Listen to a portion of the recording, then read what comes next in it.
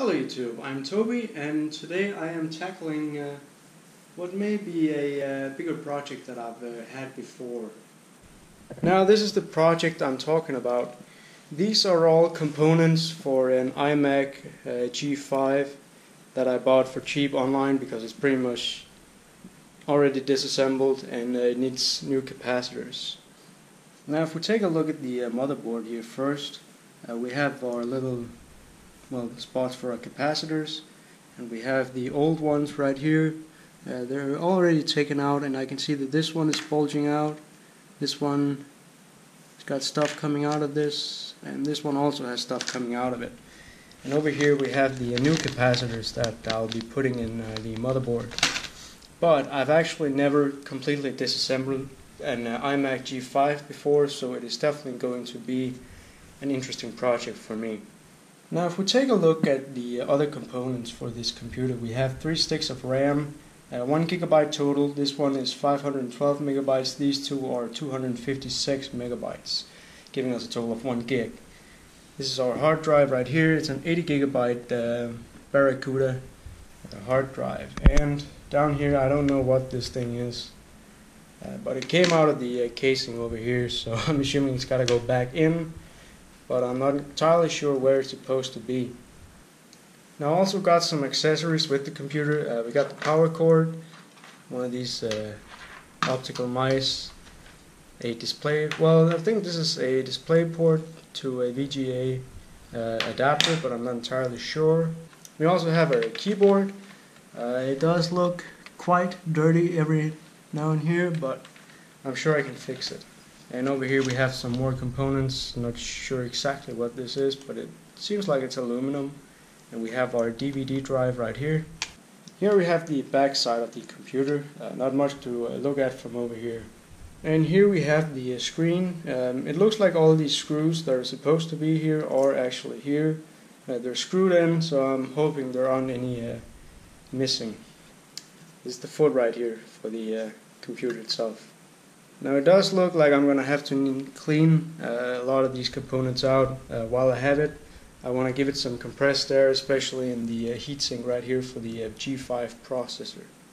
And if I can't figure anything out, I'll always have my other iMac G5 to open up and look at how that looks, just so I can figure out how to build the other one. Alright, so I had some stuff I had to take care of, so it is the next day now. And I've already spotted the first issue with this build. Now I have a lot of capacitors, but all of these are 6.3 volt 1800 microfarads.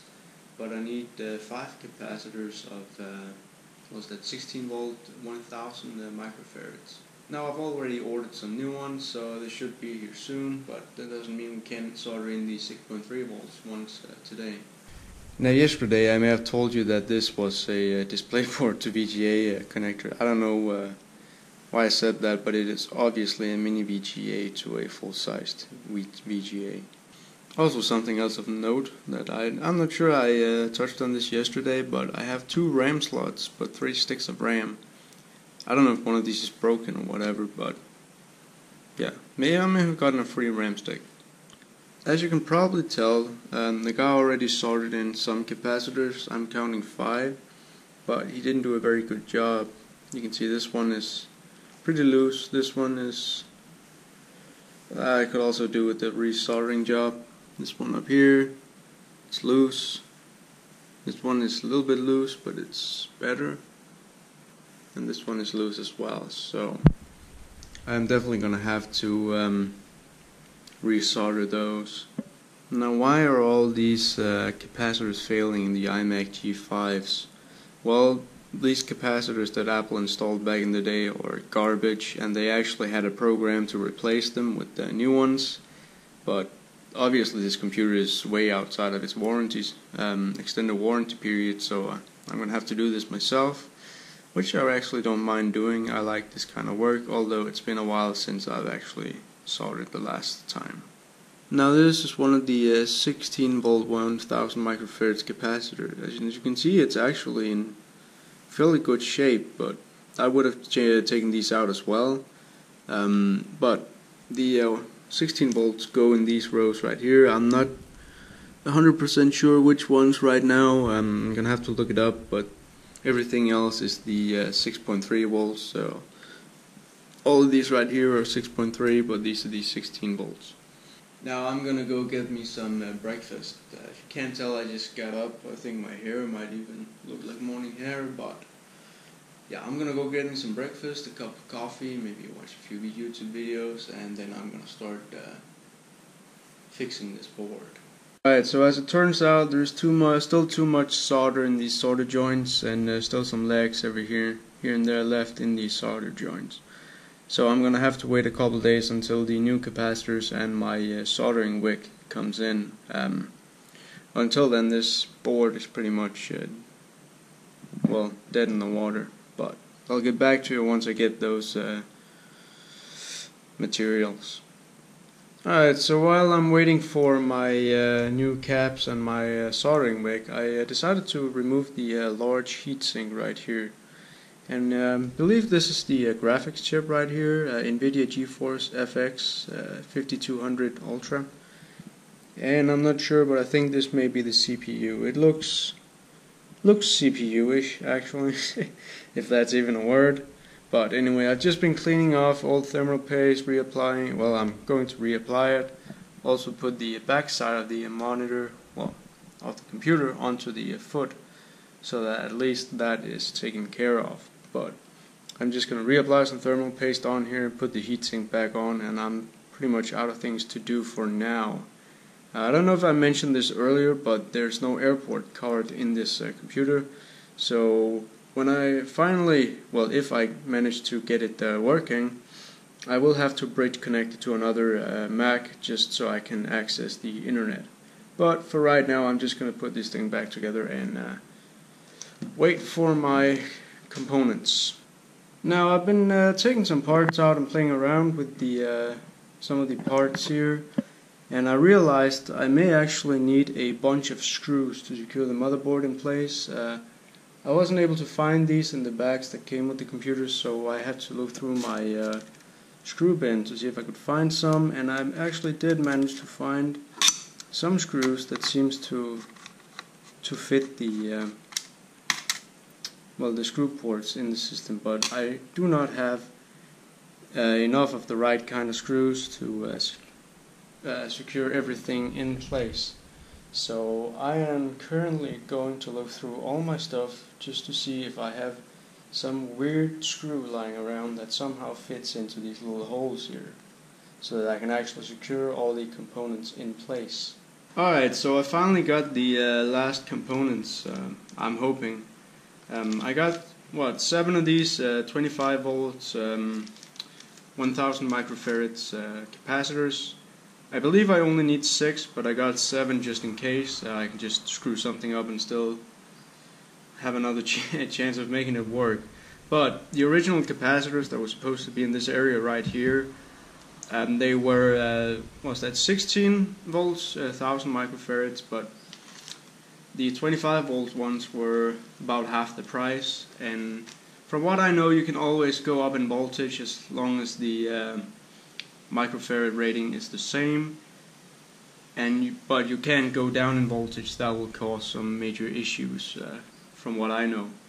I also got some soldering wicks so I can clean the back side of this board. I've never used this before, so I am quite excited to see if I can actually make it work. Now, I haven't soldered in, I think it's almost 10 years or something, and it's quite evident because I really suck at it. I tried it earlier today for a while, and it really didn't work out for me. I still can't get these little spots cleaned off and the remaining legs out, but right now it's raining outside, so I can't really do much outside, so I'm back inside where I'm gonna, well, give it yet another shot. Now this is the sketchiest thing I have ever done.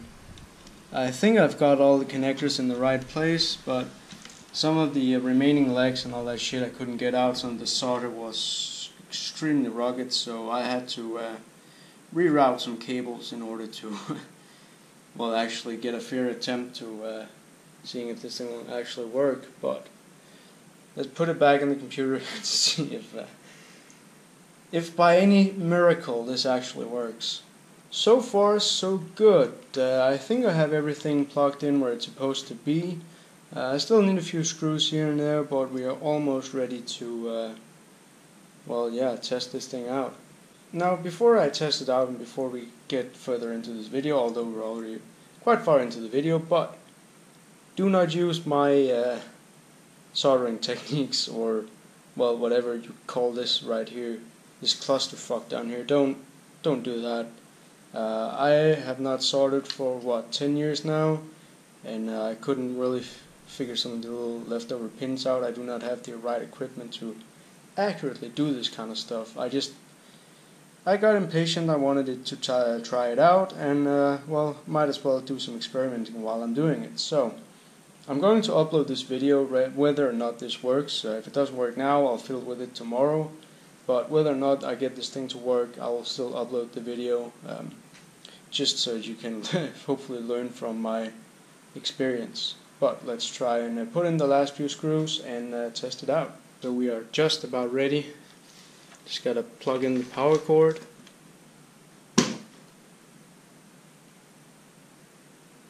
And no explosions. Let's try the button. Oh, just gonna turn the light off. No fucking way.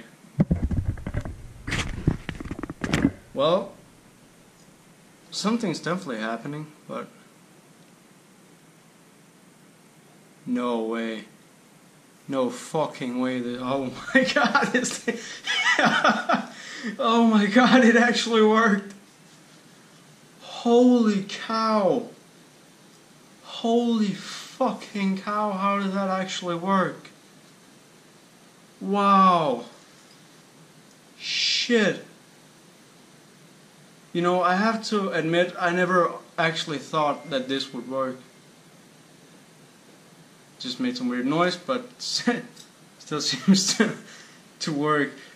Anyway, as I was saying, I actually didn't believe that this would work. I honestly cannot believe that this actually worked. See, the mouse is moving. No, this looks like it's trying to boot into it. Wow, there's actually an operating system on this thing. Holy cow.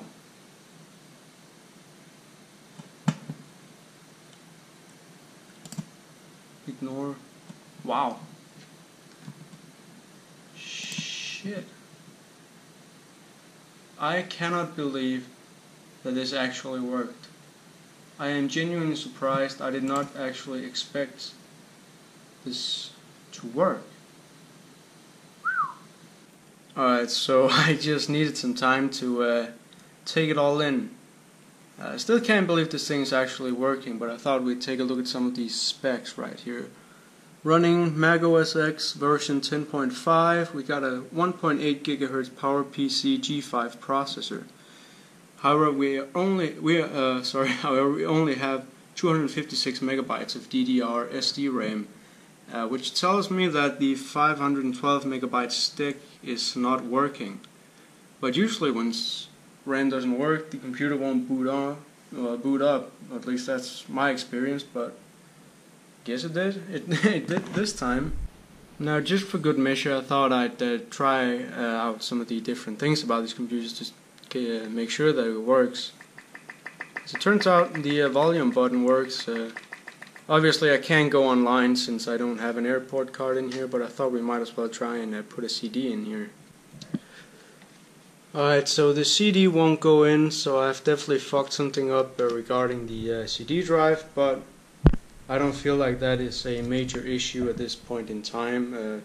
Should be an easy fix. Well, maybe there's already one in there. See? Nah, there's nothing in there, but the computer seems to work just fine. So I am as happy as I've ever been. Alright, so I guess that was my video. I honestly thought this would be a much longer video, and I thought it'd be a much longer project, but apparently I have more skills than I originally thought I did. Nah, I'm just kidding. I may have just gotten lucky. Still can't believe it worked, but for some reason I am now a master technician, or something like that. Anyway, I really hope you enjoyed this video. Yeah, thank you very much for watching.